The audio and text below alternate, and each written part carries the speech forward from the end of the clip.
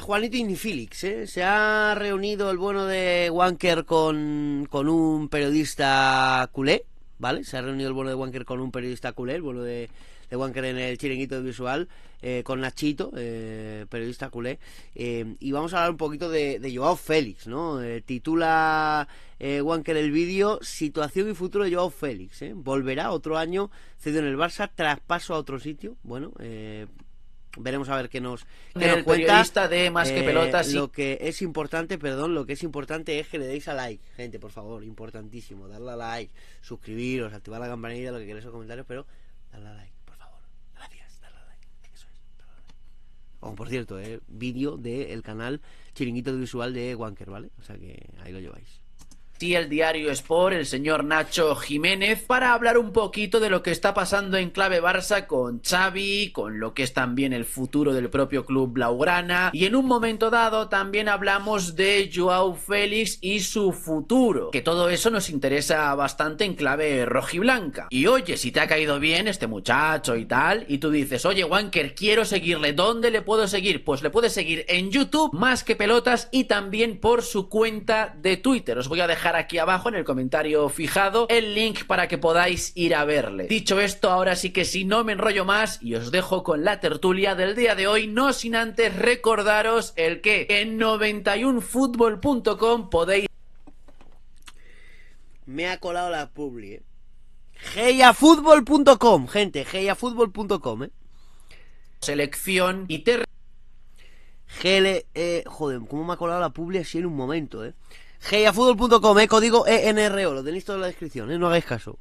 Si le dais al botón del me gusta, ayudáis muchísimo a que este canal continúe creciendo. Te pregunto, ¿quieres verme llegando ahí arriba a la cima del éxito? Me hace mucha gracia cuando dice, ¿quieres verme llegando a la cima del éxito? Es un grande, Juan. Pues ya lo sabes, dale al botón del me gusta. Y ahora sí que sí, os dejo con la tertulia. Venga, hasta luego.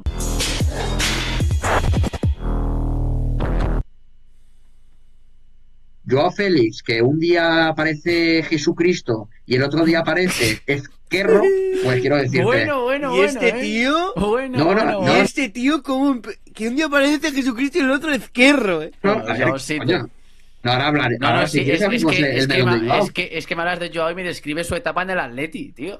No, que yo lo digo, que a mí Joao Félix, tío, me parece un jugador de verdad que tiene un talento. O sea, que tiene un talento es que Joao es lo que has dicho antes, que dices, no puedo poner a uno solo porque presiona o porque tal, pero es que precisamente Joao es ese ejemplo que te he dicho, que es un jugador que es buenísimo, que él es consciente de la calidad que tiene, pero que no sé, o sea, es que hay días que es que desaparece y claro, los entrenadores se acaban hartando de...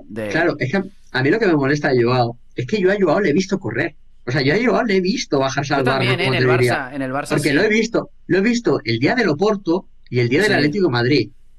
Qué casualidad que sea contra dos equipos con los cuales tiene cuentas pendientes. Y con el Atleti también lo hacía contra el Oporto. O sea, se marcaba un doblete. Es verdad, contra el Oporto, cuidado. Es un tío que realmente el problema que tiene es que yo creo que todavía no sabe en qué mundo vive. Porque si este tío supiese que es uno más en la plantilla, que es uno más del 11 titular, ¿marcaría una diferencias? Mira, has dicho antes temas del entorno, de que no puedes tener gente que te dé palmaditas en la espalda y todo. Y yo creo que a Joao le falla eso, porque desde que salió del Benfica le han estado diciendo siempre que es el mejor, que si el menino, que si él hace algo. Que lo podría ser, que lo podría ser. Sí, pero luego pasa también que cuando se equivoca, que la culpa es de Simeone, que no tiene ni idea de fútbol, que es que el Chelsea también es un equipo al que no tenía que haber ido, y ahora yo estoy viendo, no en la prensa catalana, pero en la prensa portuguesa ya estoy viendo algún palo a Xavi también.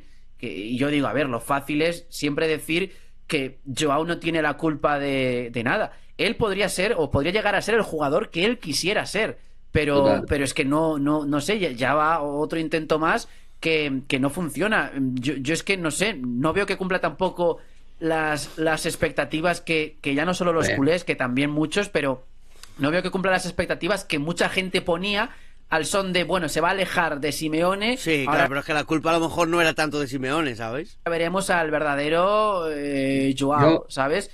Yo vuelvo a insistir, no está siendo la típica, como decís siempre, estafa que os metemos con otros jugadores. Sí, También te sí. digo porque va cedido, no ha costado 100 y pico millones, aunque queramos venderlo a ese precio, no ha costado ese precio, no nos ha costado eso, pero no está siendo ese jugador que decís tipo, hostia, pues viene a un juego que le acompaña, y que es verdad, que le acompaña, una filosofía Claro, igual claro. que le acompaña.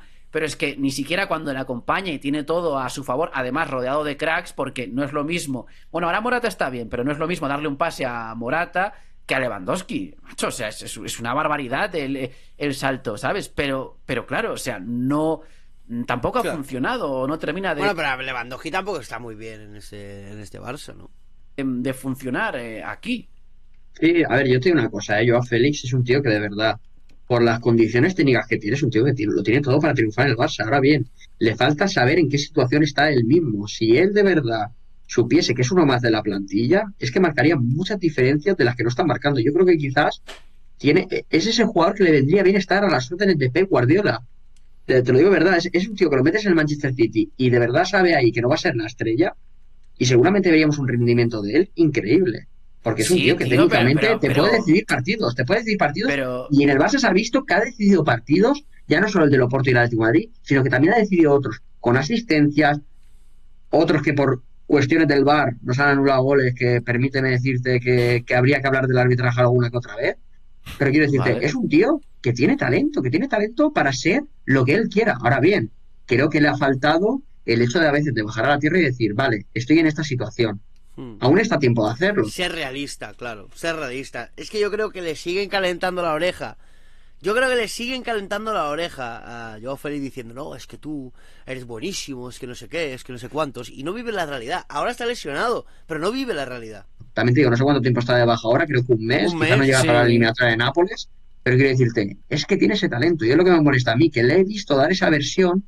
El problema es que no lo ha hecho con continuidad. ¿Y por qué no lo ha hecho? Porque quizás se cree más de lo que debería ser. Sí, pero es que eso yo también lo he visto en el Atlético, en Simeone, que el tío se hace un partidazo Pero brutal. permíteme Sí, que te diga que la situación es totalmente diferente en el Barça que en el Atlético de Madrid. sí, Porque en sí, el Barça sí. sí que se le da continuidad. O sea, yo a lo que no se va a poder quejar del Barça cuando acabe Sí, la cesión pero es cada que vez Xavi no le da está. continuidad. Pero está perdiendo Es protagonismo, que Y bueno, Xavi no le ha dado continuidad. Bueno, también te digo que en cuanto que ha podido se lo ha fumado. Es decir, a ver, yo insisto, partamos de la amplia base de que todo lo bueno que le pase a Joao Félix futbolísticamente es positivo para el Atlético de Madrid. Pero también sepamos que Xavi Hernández en ningún momento ha querido a Joao Félix, en ningún momento ha querido que viniera. Lo que pasa es que si no iba al Barça no le traían a Cancelo. A Cancelo no se lo traían. Entonces, no, cuidado. está perdiendo protagonismo. Pero No, en el ya, primer ya, ya. tramo de la temporada, que son 18 partidos, más las primeras eliminatorias de la Copa del Rey, más la fase de grupos de Champions League, Joao Félix, ya han habido 50 partidos, en 42 ha sido titular. Quiero decirte, Xavi le ha dado continuidad. Que eso con el Cholo Simeone no había pasado. Por lo tanto, él ha tenido una oportunidad que quizás ha desaprovechado y que quizás el año que viene, si no está en el Barça y está en cualquier otro club, va a decir, hostia, pues quizás desaproveché la oportunidad y quizás me toca bajarme un poco más los No, pies en la tierra. y él mismo se está jodiendo la carrera porque, claro, te has ido, tío, al Atleti, al Chelsea, al Barça y no has conseguido, no has logrado tampoco hacerte con un hueco en el once titular. Los propios equipos cada vez se van a interesar menos los equipos, por así decirlo, de élite, que ya este último verano muchos equipos le dieron la espalda. Él mismo se ofrecía al PSG, Al Barça, a al a Barça, la vaya. Juventus, Sí, al claro, al Barça, Barça. claro. Y el Barça aprovechó porque iba cedido y bueno, pues por la situación entiendo que al Barça, a todos les venía bien, a Joao, al Sí, Barça, ¿no? al Al Barça propio, sobre todo. Al Barça claro, sobre todo, pero, Wanker, no, ¿eh? pero Porque, no, lo voy a decir inclusive, aquí. Mira, aprovecho para decirlo ya ¿qué aquí, porque me has pasa? dicho antes de directo, que me hace mucha gracia los atléticos que se ríen de que Joao no está funcionando en el Barça. No, A oye, ver, el problema lo tenéis a vosotros. Que nosotros, yo no. A ver, a mí me da risa. A mí me da gracia. Joder, Nacho, desde que trabajas en el Sport estás muy radicalizado, ¿eh? Desde que trabajas en el Sport estás muy radicalizado, Nacho. Yo te tenía por un tipo calmado, relajado, ¿no? El problema lo tenemos nosotros. Bueno, o no. O no. Quién sabe, hablamos en junio, a ver. A ver quién tiene el problema. Porque yo creo que nosotros no. A nosotros nos perjudica, ¿eh? A nosotros nos... Claro, el problema lo tenéis vosotros. Tío, pero que escúchame. Temporada... No. Pero escúchame, también te digo, estamos en una encrucijada brutal porque entiende... Está subidísimo, también que la mayor figura de la historia de este equipo, pues se quiso enfrentar Joao Félix a ella. Y hemos tenido que aguantar a gran parte de la prensa de allí, de su entorno, que decía que todo era culpa de Simeone. Y sí es cierto que estamos, o por lo menos yo, en esa encrucijada de, hostia, pues al final teníamos razón nosotros, pero es que no nos conviene tener razón tampoco, porque pues ya está. El propio Gilmarín, y hemos perdido y nos condiciona el mercado, porque Gilmarín se gastó 120 y pico millones de euros y nadie quiere pagar eso, y Gilmarín ya ha bajado de 120 a 100, de 100 a 80, de 80 a 70. Van a bajar a 50. Y ahora acepta 50, sí. Y nadie quiere pagar 50 por Joao. Nadie. Somos los primeros a los que nos perjudica todo esto. Pero estamos, lo que te digo, en esa encrucijada de... Bueno, ¿sabes? Nos decían X y al final, bueno, pues está viendo que Joao es el propio responsable, pero que nos perjudica, que yo quiero que triunfe en el Barça, que marque goles, pero es que no lo está haciendo. Ya está, pues nada, perfecto. Te quedas con ese consuelo, tío. Gracias, es como... pero gracias, Wanker, por ser una persona que diga eso, porque los atléticos se ríen de que no esté funcionando. Bueno, que se rían lo que quieran. La realidad es que a mí me hace gracia, pero yo sé la realidad es que el Atleti necesita que Joao lo haga bien. El Barça, que nosotros no tenemos ningún problema, que acaba la sesión y se vuelve para allí para Sí, ya. Vosotros no, pero pregúntaselo a él después de darse besitos y de todo en el escudo ahí, como el otro día. Venga, hombre. Ya, no el marrón nos lo comemos nosotros. Por lo menos un Joao nos esté saliendo bien, que es el Cancelo. Sí. No, nos está... ¿Cómo se llama esto? Ha descendido su valor de mercado de 50 a 40. Y que ya no es solo el valor, que va a volver al Atlético de Madrid si su situación no cambia y vais a tener ahí un sueldo astronómico. ¡Qué astronómico! ¡Que son 3 millones, inútil! Pero por favor, ¿cómo? ¿Esta gente en qué paralelo vive, tío? ¿En qué universo paralelo vive? 3 millones. Aguantado estás, a ver cuánto aguantas. ¿Aguantado estás en la grada? Ay, me pone muy nervioso esta gente, tío. Astronómico no, tío. Bueno. Astronómico tenéis un sueldo ahí metido, tenéis una patata caliente que en el vestuario no cae bien, porque la declaración de Marco Llorente el otro día...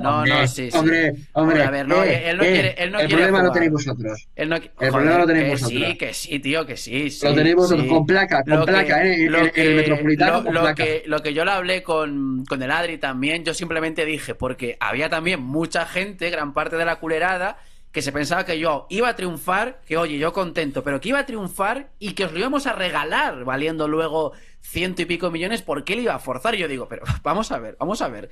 Si él triunfa y vale 100, no lo vamos a regalar. O sea, yo entiendo que a día de hoy valga 40 y os lo vendamos a 40, que tampoco va a pasar. Pero lo que no va a pasar ni de coña es que de repente valga 100 millones y os lo regalemos porque en su día nos disteis jugadores que no queríais en vuestra plantilla, como Luis Suárez, David Villa o ahora Memphis. Gracias por recordármelo. O que nos pagaseis la cláusula de Arda Turán o Griezmann. Nosotros no queríamos venderoslo.